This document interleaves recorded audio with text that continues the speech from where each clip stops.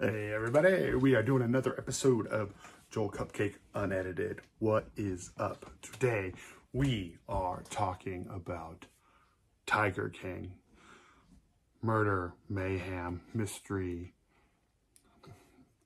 gay seduction, meth, cults, fucking more meth, shit that makes you want to fucking drink a lot.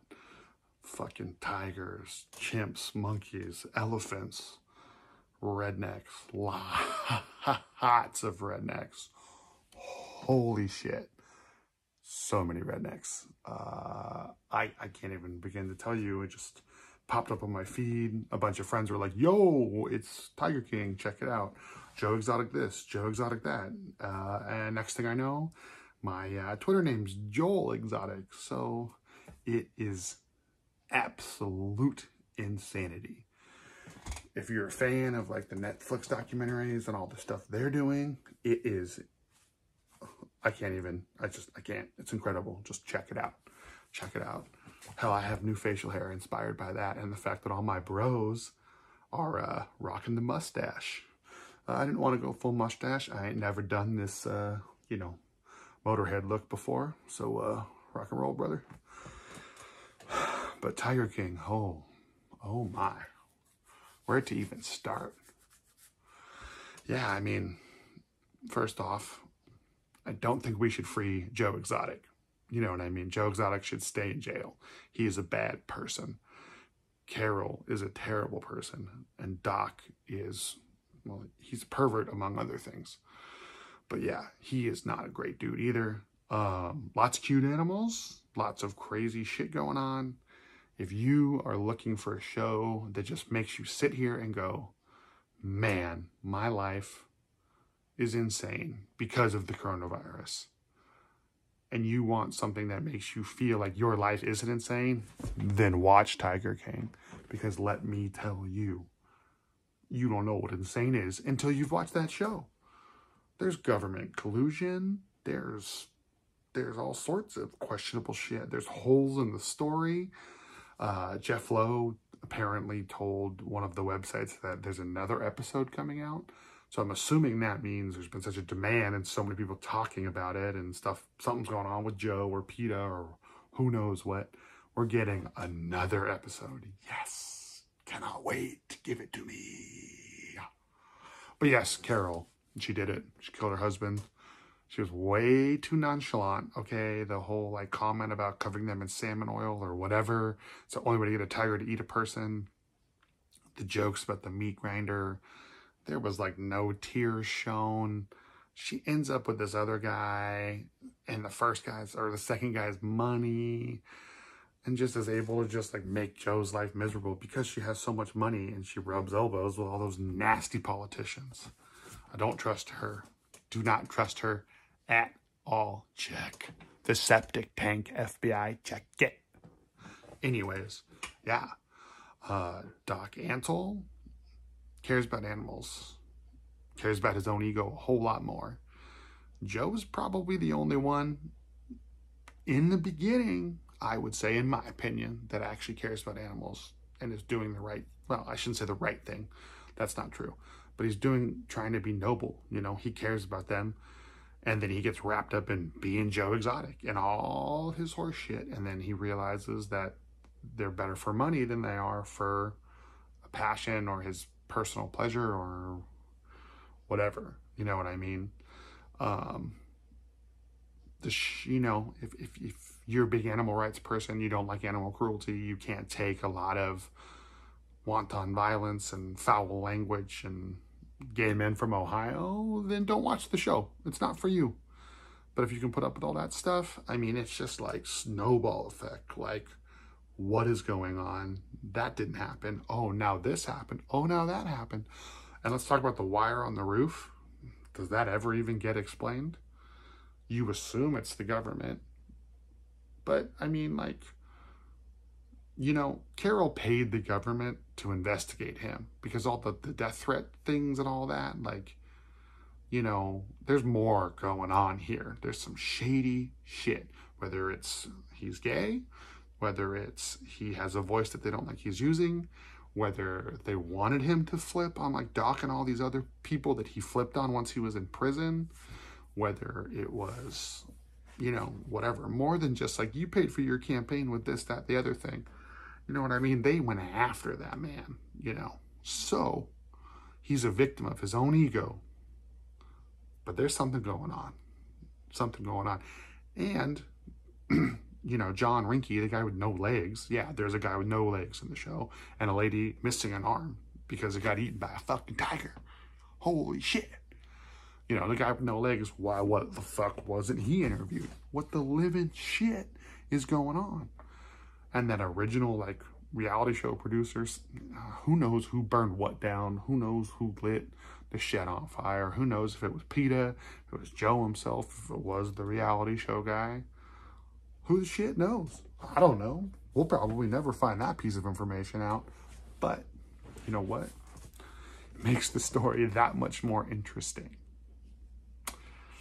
Oh yeah, I loved it. Trina and I, we binge watched that shit. Holy moly.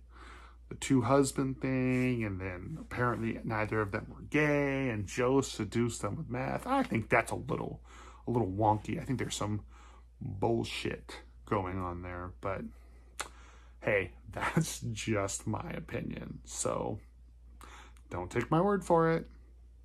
Check it out. If you are looking for something to pass the time during this pandemic, we all got plenty of time. Let me tell you something, brothers and sisters. Watch Tiger King. Check it out. Maybe you agree Joe Exotic should be freed. Maybe you agree he shouldn't. All I will tell you is his music videos fucking rock. You know, his respect for the animals, the first couple episodes of the series, fucking rock. You know, the way his own ego fucking just drives him down a rabbit hole, and he's poked and prodded by his arch nemesis, Carol, who killed her fucking husband. You know, and then Jeff comes along and just like feeds his bullshit, and like, this whole thing was a fucking setup in my opinion. And you know what? Joe's in there, and he's going to take everybody down with him, and that, I can respect that, Joe. So you're never going to see this, but my hat is off to you, brother. Let me tell you something. You know, found out after the fact, Joe hosted some wrestling matches on his property. I have some friends that have met him. I have friends that have been to the GW Zoo. You know, that was a big deal. Found out that that asshole Doc, his Tigers compound has been raided twice since the filming of that. And they're still open. He doesn't think the coronavirus can affect him or his followers or visitors or whatever, so he is staying open. I mean, he's a cult leader and a pedophile, and he's poly everything. I don't even fucking know what to say. But that man is a piece of work. The part where he bathes with an elephant was like cool. I was like, damn, that's a bond right there. But at the end of the day, no, just, I can't with that guy. I can't. I can't. And James, the rat, oh man, he is a rat. He is on the hook for so many fucking things. I guarantee you there's more to that motherfucker than what meets the eye. Covered just about everybody. Only person I actually feel bad for is the guy with no legs. You know, it was a job. He cared about the animals. He cared about Joe. And he didn't even get to like say his piece at the end. It cost him his marriage. It cost him all this stuff. And he got absolutely nothing out of it, you know, other than his spotlight here on the fucking Netflix special. Yeah. Insane. I'm glad Joe is flipping on people. I don't agree with PETA. I mean, there's other things to do, but like the FDA and the Fish and Wildlife Administration, like, they don't have enough power as it is. You know, certain laws are not being enforced well enough. That's why that whole show even exists. How do private zoos happen where you just randomly have exotic animals and there's not the government sniffing around making sure it's up to FDA standards, especially if you're having kids come out and pet and interact with these animals? There's parts of the story that aren't being told. I know there's some summaries on YouTube of his history and the story and his licenses. I am definitely going to check that out because for some god-awful reason, I'm hooked. I'm hooked. Bait, line, sinker. Hooked. Tiger King. Fucking watch it, man. Please. You know, Joe's just a man doing what he loves. And in some weird redneck sense, I can respect that. You know, there's a lot of views about him inappropriately representing the trans culture and, you know, people who want to be married to multiple spouses and all this shit. And it's like, don't make it about that. He's a gay guy who likes tigers and occasionally does meth. And his life is fucking insane and is a goddamn train wreck. I got nothing other than that. I mean, holy crap. Every episode was just, you're like, this can't be any more crazy. Is this story even real? And then most of it is real and it gets more crazy. You know, that's it. I don't got too much more else to add, bro. Like, check it out. Tiger King, Joe Exotic. Hit me on Twitter, Joel Exotic. Everyone that's been peeping these, thank you. Trying to get better. No speech, no bullshit. Just me talking, man. Saying what's on my fucking mind. I did a first few episodes were serious. Now I got this one.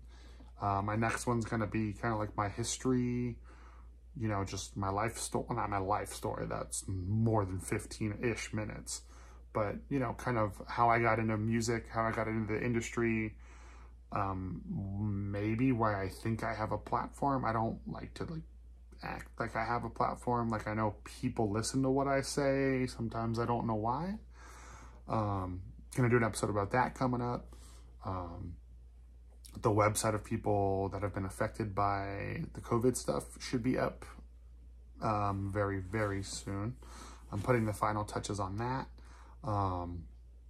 Frank Finelli's For the Nomad fundraiser is like over $26,000 raised for some disenfranchised people that I call friends and family, and that like a lot of us rely on, your favorite bands rely on. I know I already talked about that once. Check it out again.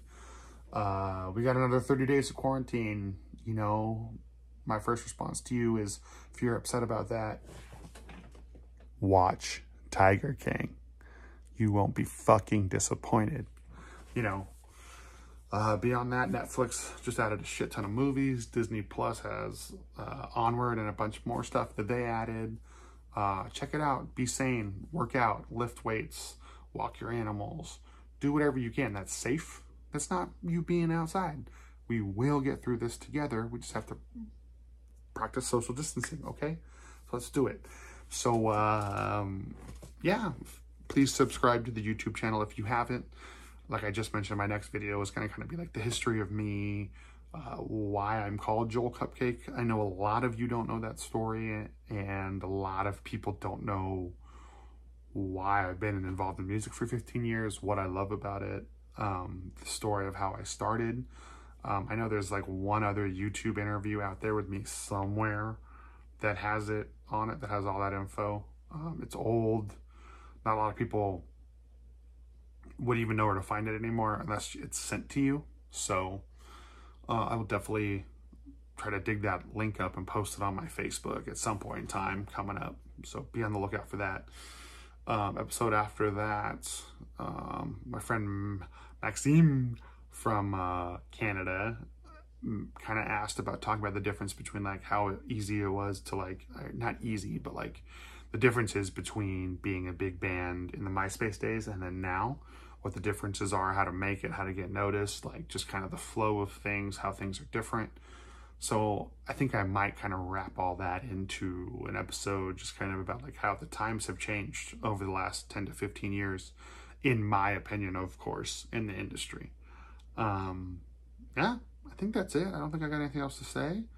I hope you all like my new facial hair. I haven't rocked this one before, like I said. I've done the stash. Most of you gave me pretty bad feedback. Trina definitely hates it, so not doing that again. I was going to do the full mutton chops. That might be next. We'll see. We'll see how I feel. I don't know. rock and roll, baby. It's been another episode of At Joel Cupcake Unedited. Thanks for tuning in.